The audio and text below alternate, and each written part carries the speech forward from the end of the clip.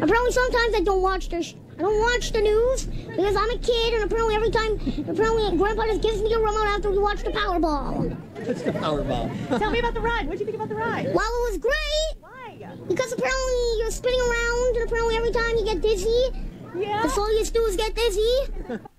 Apparently we're talking about apparent mineralocorticoid excess, right? So firstly, what is mineralocorticoid? All it is aldosterone. So quick recap of your adrenal glands anatomy.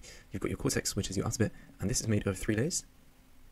And then your inner bit is called the medulla, and this is the guy that makes adrenaline and noradrenaline. So also your kidney has a medulla, but your adrenals also have their own medulla.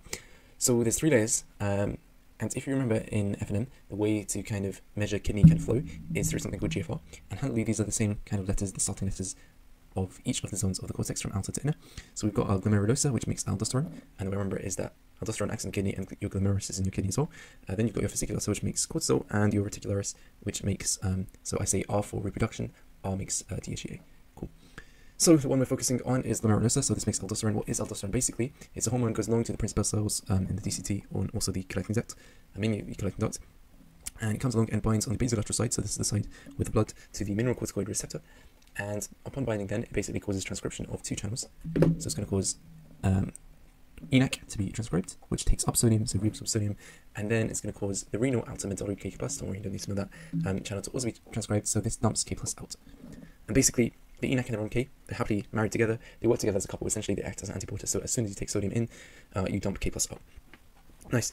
So, aldosterone acts on this MR receptor and does this. Okay, takes up sodium, so for example, when sodium is low. However, a little problem is that cortisol also can act on the MR receptor, and therefore, even if aldosterone isn't present, even if we don't want to take up sodium, cortisol can come along and basically act on the receptor anyway, it kind of fits into it anyway, and it's more potent. So it has greater specificity and affinity to the MR receptor than aldosterone. However, this usually isn't a problem because we have an enzyme called 11-beta HSD Type 2, and this comes along to cortisol and goes skadoosh, and converts it to cortisone. So as you can see, cortisone, the product, doesn't fit into the mineralocorticoid receptor. So in normal circumstances, this enzyme is expressed locally, therefore stopping the MR being activated by cortisol, so being activated involuntarily. Just don't confuse this with the enzyme, which is very similar sounding, called 11-beta hydroxylase, and that's the enzyme that's involved in salt-sparing congenital adrenal hyperplasia. The one that we're focusing on in AME is 11-beta HSD Type 2, so just be clear about that. Although the names kind of are similar, they're nothing to do with each other. Okay, so now we're going to get to our pathology. Basically, all is going well when this enzyme converts cortisol to cortisone. However, if this enzyme mutates, it can be problematic. And also, there's a couple of things that can stop this enzyme working. So, for example, it can be inactivated naturally by biopigments or sterols, so like cholesterol, steroids such as progesterone. And then there's also a couple of iatrogenic causes. So, furosemide, which is a loop diuretic, acts on the loop of Henle. This can actually inactivate this enzyme and therefore cause AME. I can't pronounce that, but yeah, a drug used for peptic ulcers. So I've highlighted them because they're kind of important. And also herbal remedies containing licorice. And they all kind of do a number on this enzyme and stop it working. So the symptoms, what's going to happen? We can basically have the MR receptor being activated even when we don't want to. So even when we don't have aldosterone, just because cortisol is there and it's going to bind to it.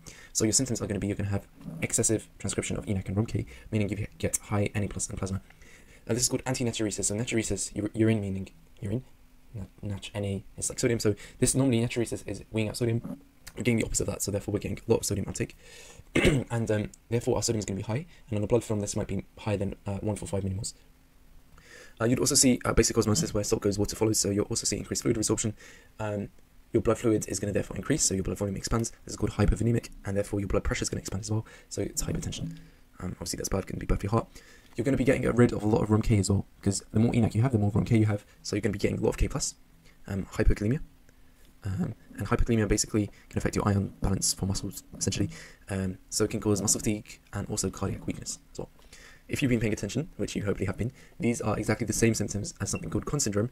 The pathophysiology is different. That is when you have an overactive zona glomerulosa, for example, a benign tumor, and these will cause these same 3 symptoms, just so you know.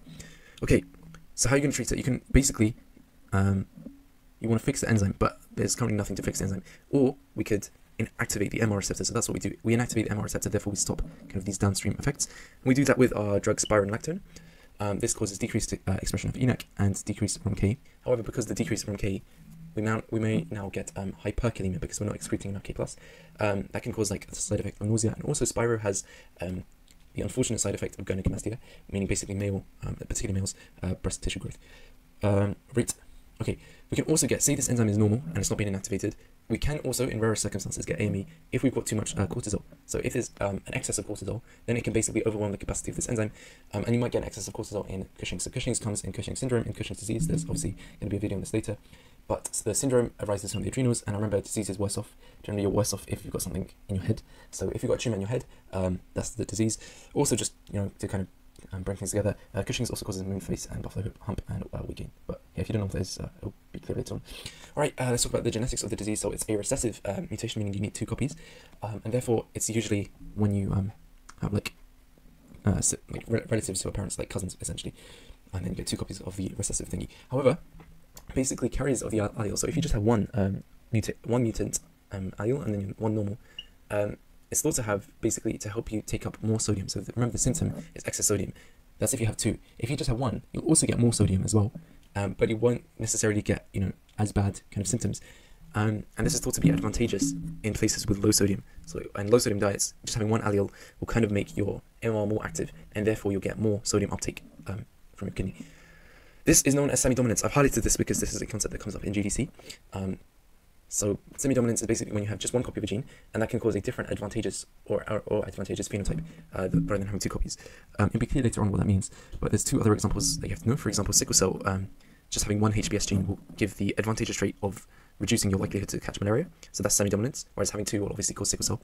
And then another one is called familial hypercholesterolemia, when you have essentially too much cholesterol in your blood. It's an inherited thing. Having 1 copy is basically better than having 2 copies. Alright, okay, just to wrap up, there's a couple more things to add. So we've got this enzyme. Again, don't confuse it with 11-beta hydroxylase. That's the one in CAH. So 11-beta HSD Type 2 goes skadoosh and converts cortisol into cortisone. The opposite enzyme is a reductase, so this is like a oxygenation reaction. This is a reductase enzyme, and it converts cortisone into cortisol, so basically it's the opposite. And you can imagine, like, you have both of these enzymes because you want to regulate stuff in the receptor, essentially. I'm not going to say much more about type 1 enzyme. The only thing is that the way I remember, I don't know if this helps or not, I remember that the first thing is type 1, and this has got 1 in it, so this acts on cortisone first, but if that doesn't help you, then don't worry, I just learned them. Okay, 11-beta HSD2, so this guy, he also has another function, which is protecting the fetus from excess cortisol. So cortisol in the baby can cause, like, it causes differentiation of tissues. So for example, it causes, it peaks at the end of gestation and causes lung surfactant, and it also causes, for example, development of the adrenal glands. If you have too much cortisol, then it can be bad. So we're protected as fetuses by this enzyme, which skadooshes cortisol into cortisone, to therefore, like, so the maternal cortisol doesn't go to the baby and cause premature differentiation. So if this enzyme is lacking, you get excess cortisol in the baby. Basically, you get this stimulates premature differentiation of fetal tissues. For example, like, yeah, it doesn't really matter. For example, your adrenal glands. And this basically is a growth disorder, and it leads to basically small babies. So it's a bad thing. A little guy called Baker, he named this after himself. This hypothesis, basically, babies born with this have an increase later on of serious diseases. So that's the Baker's hypothesis, and that's when this enzyme is not present in your placenta. And that's the end.